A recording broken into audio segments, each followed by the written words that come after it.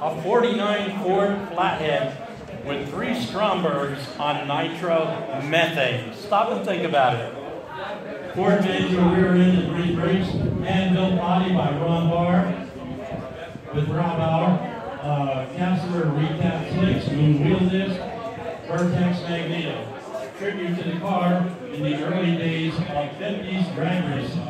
And this Flathead runs on nitromethane, and they're going to fire this car up. You want to be here, you want to hear something different, believe me, I heard one of these cars run a couple years ago, maybe 5, 6 years ago. I couldn't believe it, and I couldn't believe that the power that this car, similar to this, would make like this. This is a Flathead Ford, it's a 49, and it's competitive with anything in its class, and Kowalski's built a car in Reading, Pennsylvania.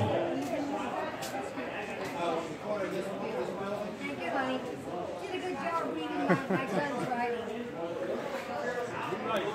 No, my son did.